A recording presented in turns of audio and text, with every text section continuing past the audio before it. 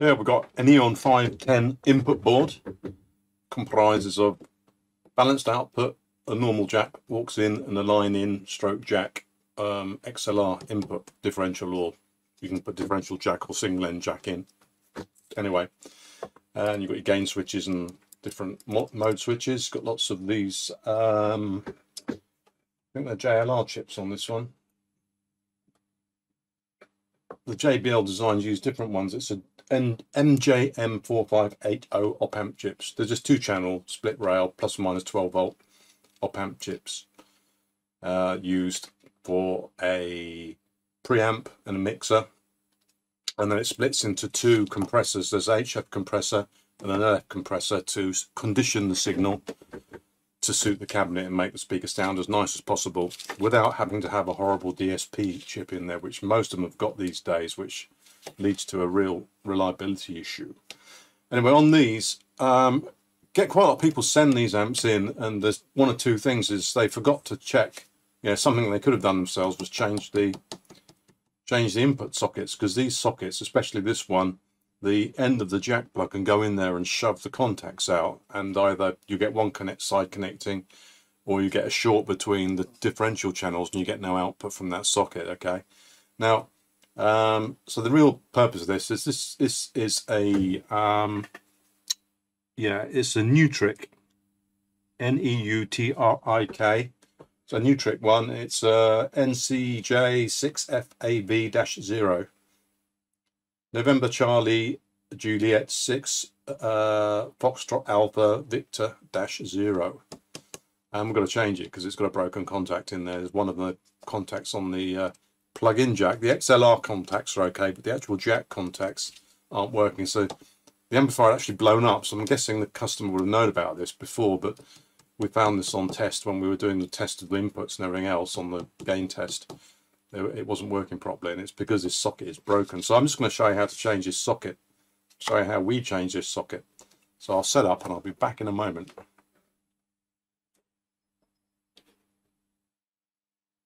So I've mounted her in the vise. That's the back of the switch. You can see my finger. Right, okay, so what we're going to do is I've got an iron here, it's 90-watt Weller, and I've just put a bigger, slightly more substantial tip that's got the capability of delivering a bit more power, a bit more heat to the board. And we can use a standard old trick of using some 0.9mm copper wire, this stuff, in a strip, and we're just going to curly whirly it around the pins, and then I've got this mounted in the vise so that I can actually get this out by pulling on the switch underneath, so I've got access to it. Thank you. Keep an eye on that dog.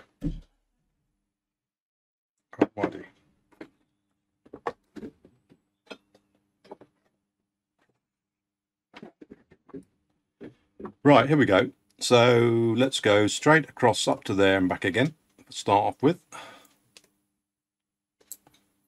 Name of the game is just to make a heat bar so that you can heat up all these pins and get them all molten at the same time.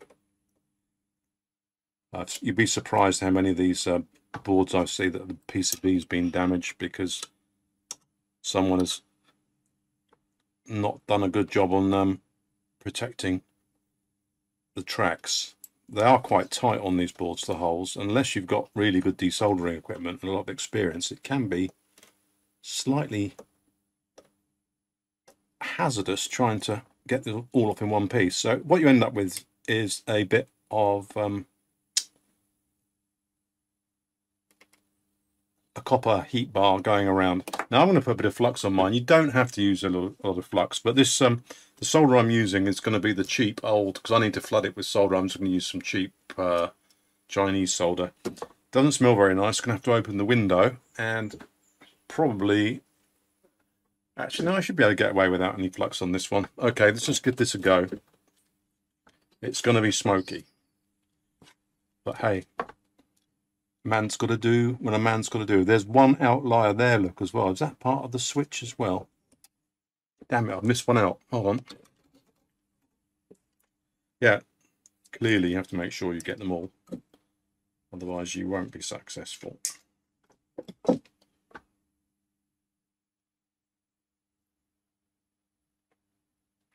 I don't think a hot air gun would be particularly useful doing this because you'd be scorching everything else.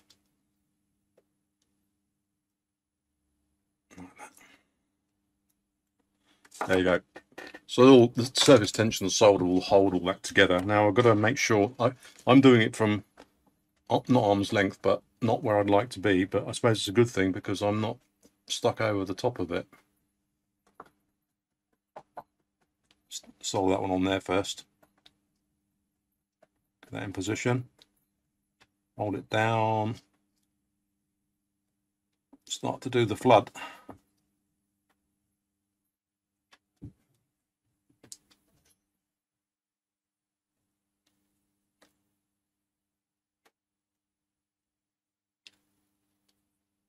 Keep her going, baby.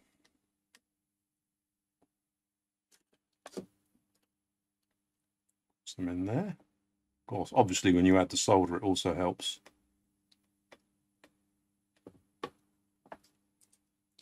So it helps them all to get molten.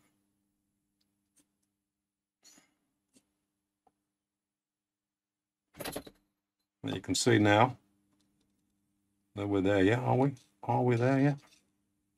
Not going to put too much pressure on this. Wait for things to take their course, basically.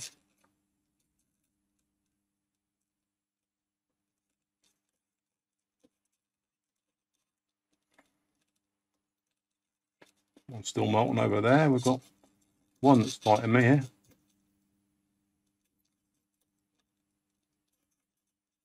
There you go. So that's the switch out. And then to remove the solder, obviously you just get hold of this thing and lift it off. And you can see because those connections are broken, these two are the ones that are broken off. It's actually left them behind, which is quite cool, really. I can just heat those up and pull those out. They're the ones that are broken off inside the unit, inside the connector. There it goes.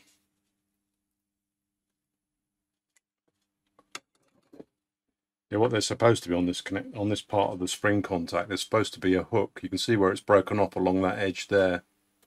Just broken along that edge there.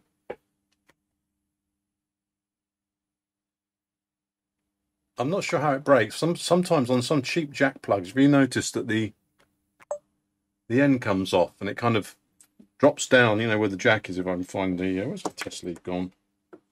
Don't know where it's gone. But the end of the jack with the bobble on the end connection sometimes drops down because it becomes unfixed at the end, and then when you lift it up it hooks in that thing and pulls that connector off. Quite common. So the little springy barb that's on there, that should be on there, isn't, and you can see where it's snapped off. It's snapped off on this side along the edge. All right, so what we're going to do now, gonna get the mother sucker out.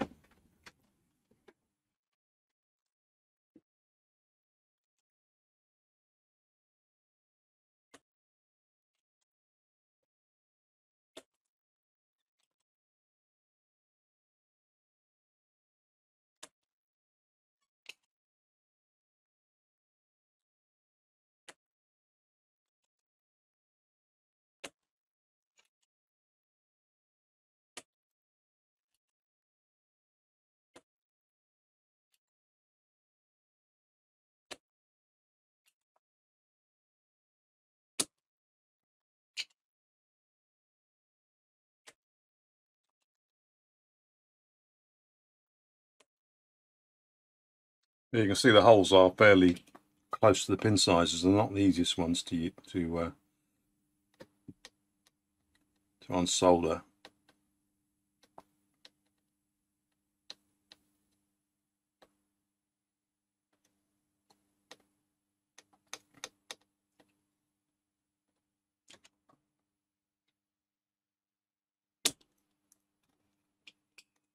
Right, I've clearly got to clean this off with some isopropyl alcohol and then solder the new connector in, but that's essentially how you do it. Easy way to unsolder one of these XLR connectors off a mixer board without damaging the mixer board. There's the goo, where's the toothbrush?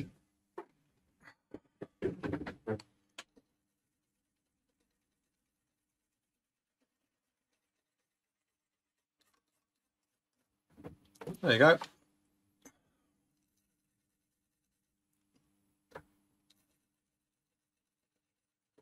More alcohol just to dissolve the flux that's gone on there.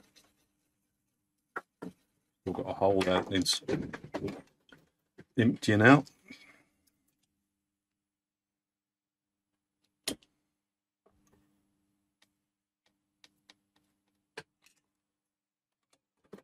Okay,